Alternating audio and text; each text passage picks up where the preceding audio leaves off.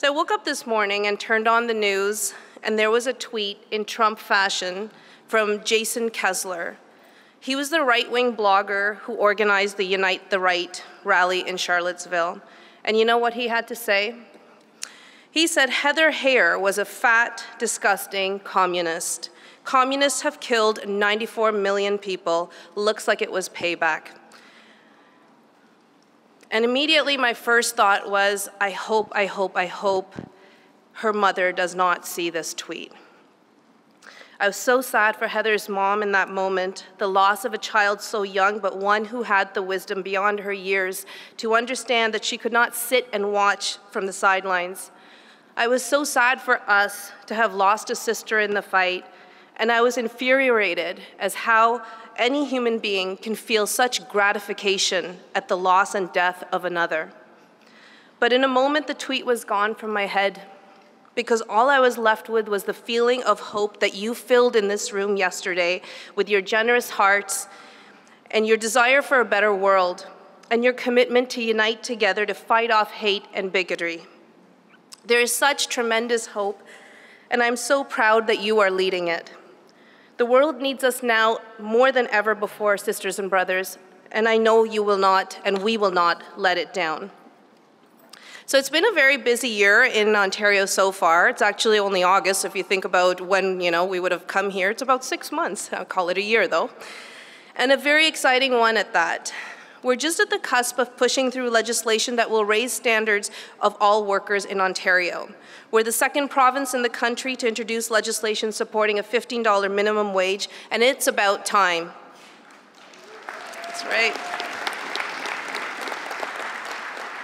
And make no doubt about it, it was not handed to us. We fought, we rallied, we lobbied, we protested, but we did it collectively with our community partners, with our allies, with our neighbors and friends, because we didn't want one more family to struggle on low wages that barely got them by.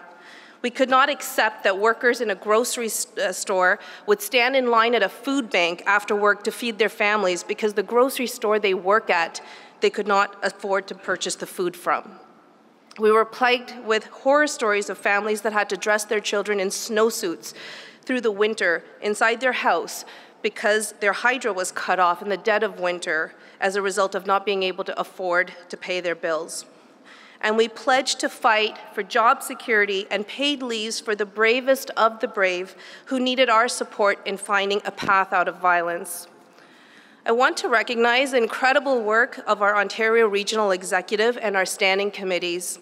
Our standing committee members started the year off with back-to-back lobbies in the media sector, fighting for a national pharmacare program, lobbying for a fair agreement in the dispute for softwood lumber, and lobbying MPPs for the Changing Workplaces Review. And that's just the first 6 months of the year. I was so proud watching our standing committee members present on behalf of Unifor at hearings all over the province on Bill 148 and bringing to the discussion their personal narrative. They shared how a minimum wage would affect women particularly, or how 2 days for leave for victims of domestic violence just wasn't enough for a friend who was trying to get herself out of a violent situation. They put a face and a story to each piece in the legislation. So I want to congratulate each and every one of you and thank you for your dedication, your unwavering support to the issues and challenges working class families face, and for responding to them diligently, swiftly, and with tremendous generosity. Your dedication, your activism has been a great source of pride and inspiration to all of us. Later on, you will see a slideshow that will have pictures of our most recent workplace action, which took place just last week at the North Star plant. You heard Scott McElmoyle, president of Local 1112, and my really good friend, speak about this at the mic, and our national president, Jerry Dias, speak yesterday of the actions that we took to fight back against an employer who's easily was walking away from their responsibilities to those who gave their whole life to the plant. The night that we made the tough decision to end the occupation, the weather really was a reflection of our emotions and what we were going through that day. It was a stormy night, complete with pouring rain, lightning, and even tornado warnings.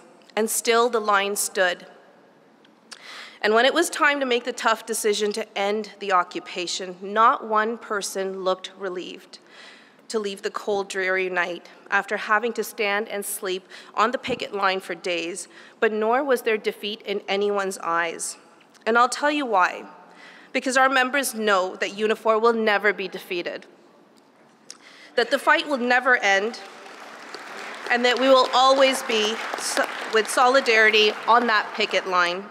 Our members came from Ottawa to Windsor, stood on the line, sat on the curbs, went to washroom in the bush, slept on chairs, in the cars and hammocks, but no one left.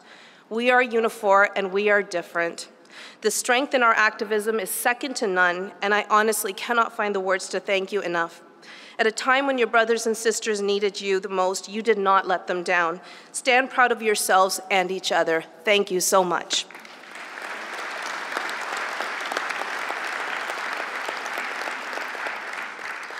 Over the past year, Ontario has concluded its Changing Workplaces Review, a process that Unifor was actively involved in at every stage.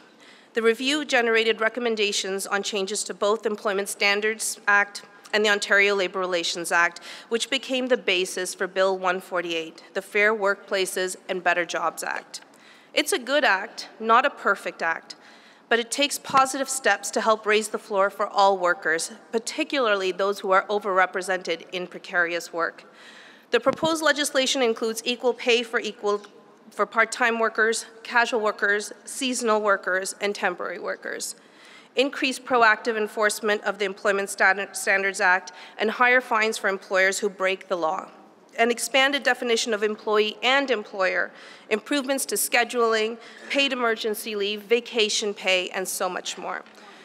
This is a victory, but make no mistake, it's not over yet. The new act is only past first reading, and it is facing increased organized opposition by the business community. When the government announced that consultations would take place, our members appeared at 11 hearings across the province, speaking on Bill 148 and its effects on their communities, their lives, and the lives of their loved ones.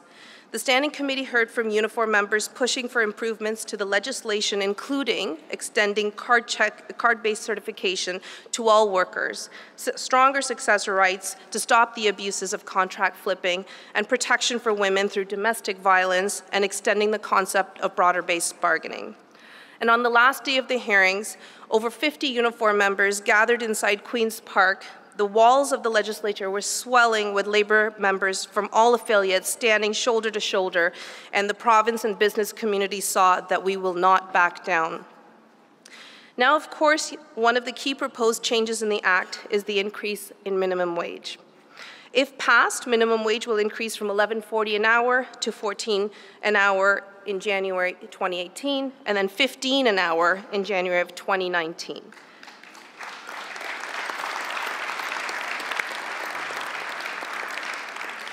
Almost a third of Ontario workers earned less than $15 an hour in 2016. Corporations have been vocal as they push back with cries of too much, too soon.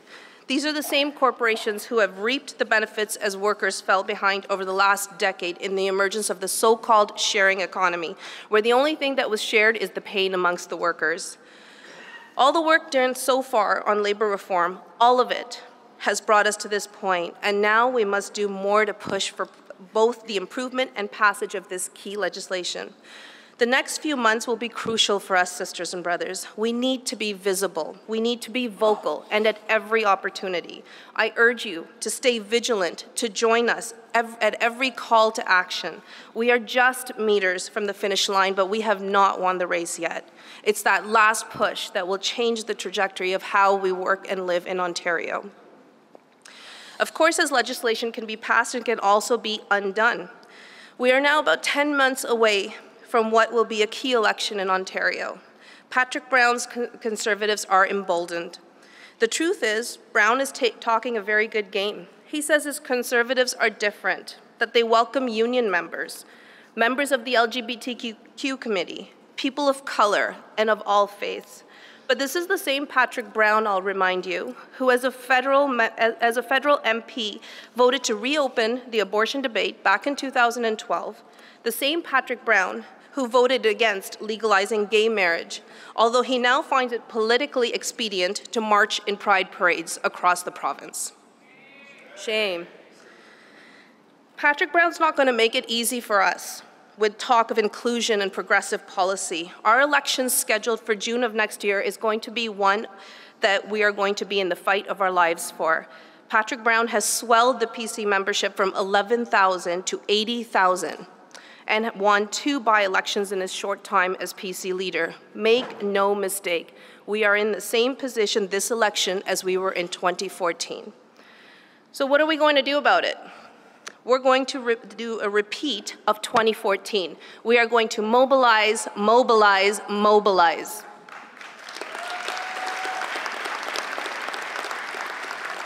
And I know you will respond and engage in this election. Right after this Canadian Council, our work begins, sisters and brothers. We will need a collective fight back, and I urge you to start discussions in your locals to identify the activist base that will be ready to go. We have too much at stake this time. As we head into the provincial election, healthcare still remains a key political priority for us. Following years of cutbacks, we finally saw some dollars go to the healthcare, but the recent Ontario budget fell so short of providing the necessary funds to clean up past damage and move towards a more progressive model.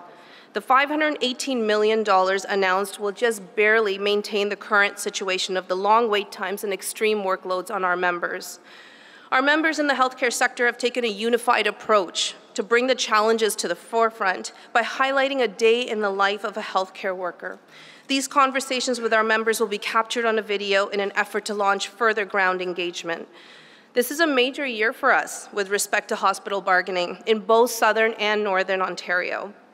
Our members have lived through a couple of recent rounds of bargaining that were influenced by provincial government intervention, 2 years of zeros followed by minimal increases, all this while they face increased violence in the workplace. I want to extend the support of the Ontario region and its regional council to all of our healthcare workers. We know it will be a tough round, and our pledge of solidarity is with you.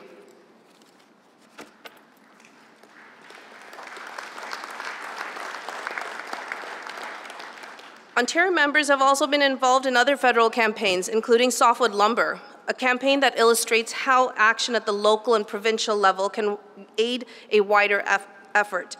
On June 19th, a rally was held in Thunder Bay as part of Unifor's National Day of Action for Forestry Jobs. Hundreds of Unifor members gathered to support the workers in the sawmills that would see the greatest devastation. This summer, we also made softwood lumber the focus when Unifor attended the Federation of Canadian Municipalities conference. At the conference, members from the forestry sector spoke with councillors and mayors from across the country to ask them to pass the local resolutions to call on the federal government to take action to renegotiate the agreement. Local governments and communities across Ontario have responded, including Thunder Bay, Niagara, and Espanola, who have passed a resolution demonstrating that the widespread support that we had and helping to keep the pressure on the feds. Of course, governments aren't the only ones we need to keep the pressure on. We partook in a lot of difficult bargaining this past year. I want to particularly congratulate our members at the Bell Craft on achieving their new collective agreement, one that includes a very strong protections against involuntary layoffs caused by contracting out. Now their sisters and brothers at Bell Clerical, my home local, my home sector, are preparing to enter negotiations with key issues that we're still dealing with. It's like a dirty soap opera. I was there in 1996, outsourcing was the issue. We're here in 2017, outsourcing is still the issue, including the loss of all good jobs going overseas, contracting in, contracting out, and furthermore, automation. Thanks to the commitment of a strong and involved caucus, the bargaining committee stands ready to face these challenges. Members are getting involved with a video campaign to let Bell know that it's time, as they stand up and say, again and again, it's time. It's time to give employees the respect they deserve. It's time for Bell to bring back the jobs they outsourced. We will not stand idly by as corporations ship our jobs away, as was done at the Kami plant in Ingersoll, a plant that has been honored for its efficiency, yet its workers still fell victim to NAFTA. And this is why our union has worked so hard to change these unfair trade deals. This is why we maintain that NAFTA must be rebuilt with a focus on workers and a creation of good jobs. While we have outside work to do, we also have some very important work to do within our union. At the last convention, we spoke of the work of the local union task force. One of the key deliverables was to identify barriers and determine the difficulties that prevented many of our locals from full participation in their union. I have had many conversations with locals who genuinely want to participate in the union, but face many barriers, such as finances, geography, lack of infrastructure, such as access to a proper office, phones, technical resources, part-time executives, and competing family and personal responsibilities. It's not easy, sisters and brothers. It's just not easy to participate when the responsibilities are so great. So it's incumbent on us to move forward on a strategy that will provide those who are unable to attend union events the same information and the same opportunities to get involved. Yesterday, we heard the findings of Unifor's equity audit. I'd like to express my thanks to Christine Macklin, Kaysang Kashi, for the hard work of going from local to local and asking the tough but very relevant question. Kaylee, Mohammed, and the Human Rights Department have done a tremendous amount of work to bring focus to a very important conversation. Self-examination is critical in growth. It is important to know where we stand in order for us to determine where we need to go.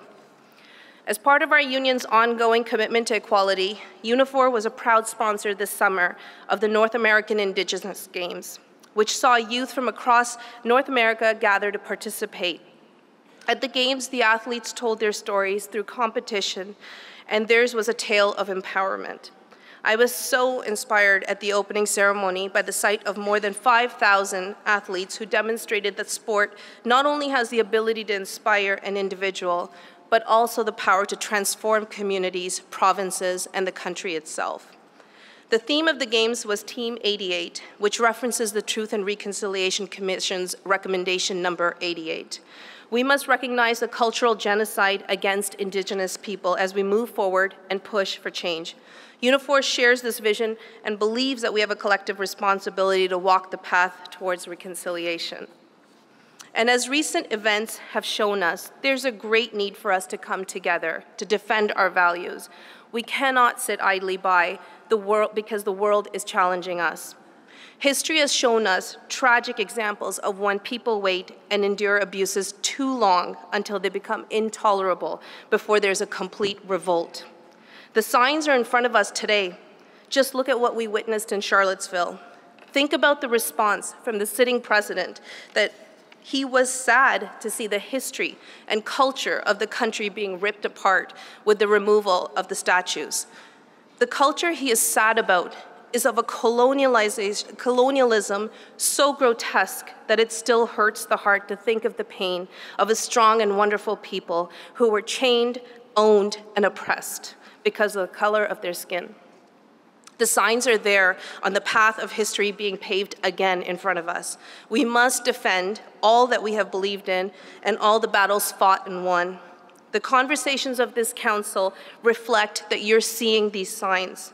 Unite in your communities. All actions really begin at home, in your neighborhoods, in your locals.